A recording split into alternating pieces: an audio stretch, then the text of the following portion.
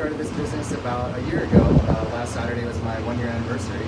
And yeah, I was in the coffee industry for about 10 years, you know, being a barista and learning about specialty coffee and fell in love with it. So finally decided to start my own business and starting small with just a coffee cart and slowly growing. And yeah, we'll see where we go. But yeah, it's humble beginnings for sure.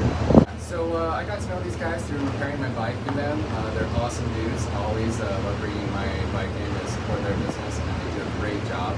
And you know, I started kind of as a mobile business. So I was doing catering, thought about doing weddings and stuff, but I soon realized that the logistics was a lot for one dude. So those guys popped their head out one day. I was just outside last spring, and they're like, "Hey, we got a proposition for you."